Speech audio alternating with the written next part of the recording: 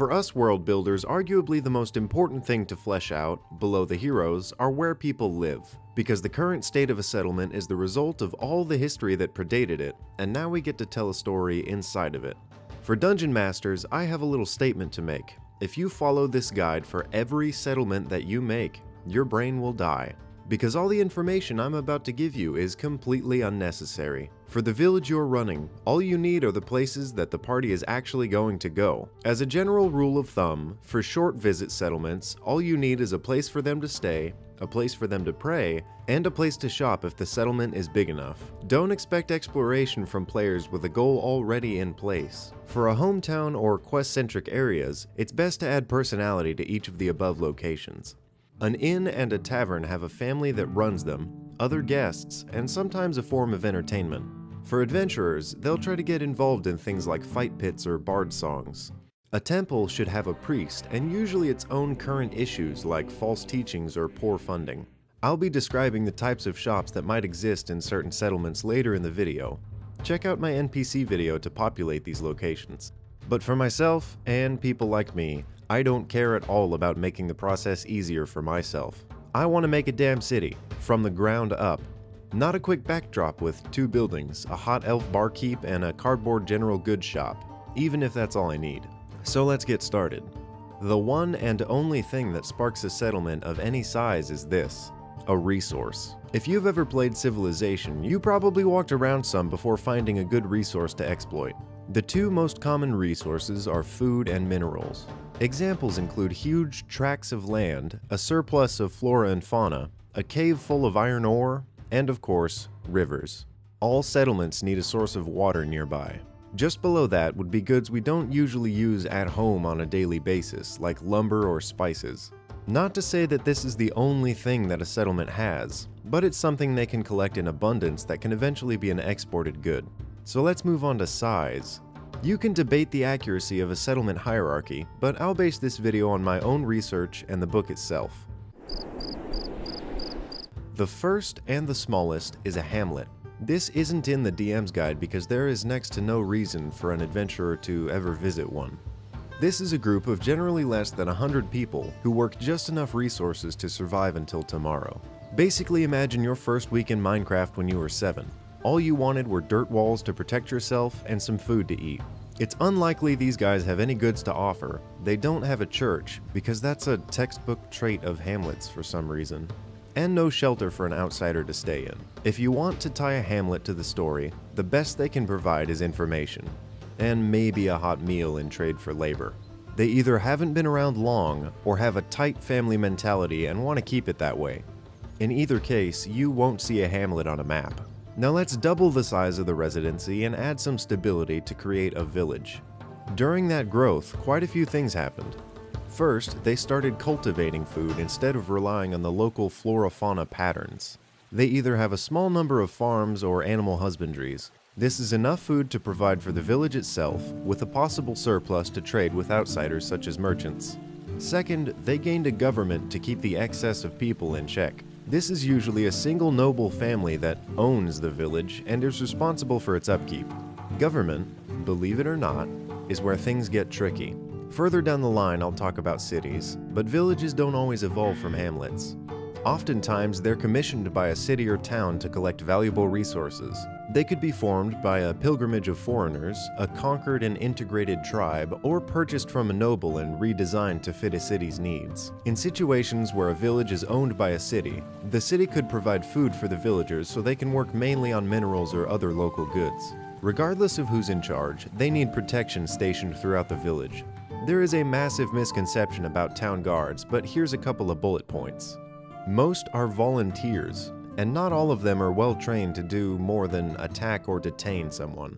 Each settlement handles law differently, and each individual does the same. There is no realistic guard-to-person ratio, and the number heavily depends on the type of natives, but my personal preference is roughly 1 official guard to every 50 people. In addition to those improvements, they also built a church. We all need something to believe in, and the world is a place that holds too many unseen secrets to stay faithless. This doesn't mean the village's religion makes any sense at all, because history is more than overflowing with human sacrifice and ideological warfare. So let's run through what all that actually means.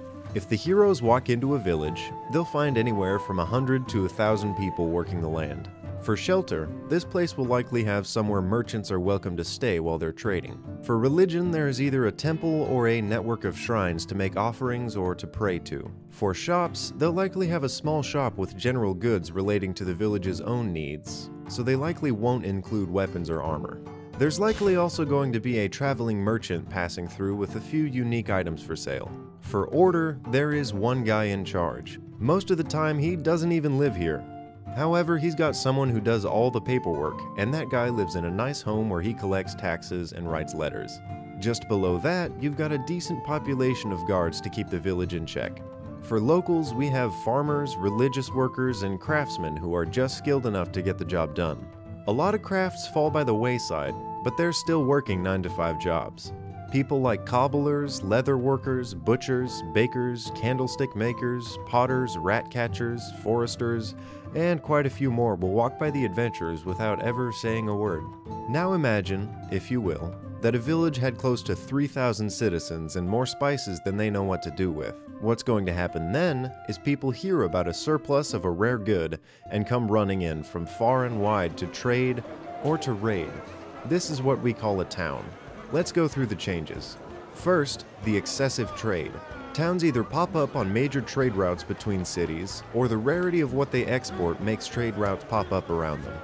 As a result of this, the town has to compensate for a surplus of foreigners and merchants. This is where the business of taverns and inns explodes. Towns receive a wide variety of basic goods, like large stocks of salted meats, grain, lumber, and metal ingots. This doesn't mean jack shit to adventurers, but it's the underground lifeblood of every settlement. There's a reason companies like Cisco or Home Depot have an army of delivery trucks running 24/7. And just like us, most adventurers won't really acknowledge a traveling merchant unless they have personal goods. Second, craftsmen are allowed more freedom to perfect their craft. Most towns have some form of guild system where specialists take on apprentices and have more authority. Local and well-known artisans or craftsmen take up the mantle of overseeing most trade in the town. Third, you have too many people running around to keep a loose law system. In addition to the noble and their appointed overseer, the town adds a bit of a republic to the system and elects their own council of overseers. Sometimes this group melds pretty heavily with the local church or the guild system. And to keep the streets in check, we have more guards, more rules, and better training. Lastly, when merchants spread, so does the church. Larger temples are built, different religions are represented, and drama plays out in the triad of the three systems. When the god's will isn't heeded, when the law is ignored, and when goods get stolen, our set of in-town factions starts throwing blame at each other. So let's take a walk through the town. In the outskirts, we have massive amounts of resources being collected, split up by roads that lead inside. Somewhere just beyond, or maybe in a city nearby, lives the noble that owns this land. Further in, we find housing for merchants, a medley of inns and taverns to keep travelers entertained. Somewhere nearby is the trade center, the world owned and run by guild members. Maybe they deal directly with merchants, or maybe they open up the streets for travelers to sell their goods freely. Here you'll find all the basic goods or services you might need. The number of specialists doubles when compared to a village, and the cobbling business always does really well. Certain towns may also offer hirelings, slaves, or a red light district. Scattered about are various temples teeming with devoutes, clerics, and a surprisingly small amount of human sacrifice. Somewhere near the center of town, tucked behind a mountain of residences and a barred gate, is City Hall. This is where the council collects taxes and writes laws. And somewhat more prominent in a town than a village are, of course, the guards. Everyone's favorite type of NPC to deal with. They won't be everywhere, but they'll likely be near the heroes' points of interest. You'll find them buzzing around trade centers, taverns, and swarming around City Hall like fruit flies. If you tightly pack 3 to 8 towns together, you'll get a city. These are the settlements that have had a lot of time to grow and a lot of luck in terms of both location and resources.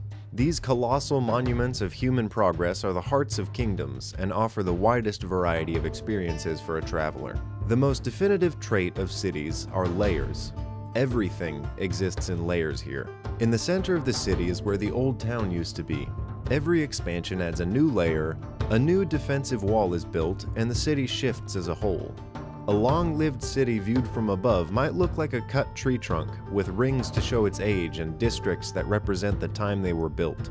Their expansive structure is uncommon due to how hard it is to hold together. Instead of one noble, there is a circle of lords and ladies, each seat upward holding more power than the one below. In order to protect the city's interest, a more than healthy amount of guards are posted throughout the city. The law systems here are held up by a court or another bureaucratic model. Prisons and barracks are in healthy supply here, and the number of trained and armed forces are well above the amount required to wage war. Several guilds take hold in cities, offering perfected trade of even the rarest goods and services. The guilds can be divided into two groups, but each trader or craftsman will likely monopolize their craft. Traders band together and set the prices for various goods, and craftsmen set the standard for what types of goods will represent their trade. Caravans travel from far and wide to cities, and the trade district plays host to everything an adventurer could want. Some examples for your city include herb shops, magic component salesmen, trinket sellers, potion shops, bookstores, this list. Great cathedrals and other central temples become the tent poles of their religions. Powerful clerics and paladins collect here to worship and pay homage to their gods. Lives are lived in full inside city walls, and stories are written on every street corner. Massive housing districts play host to the working common folk, and abandoned districts shelter both lowlives and seedy deals. Adventurers might have a reason to visit any district, and deal with any number of citizens inside a city. A kingdom or a nation isn't exactly a type of settlement, but more so a network of towns and villages connected under one ruler.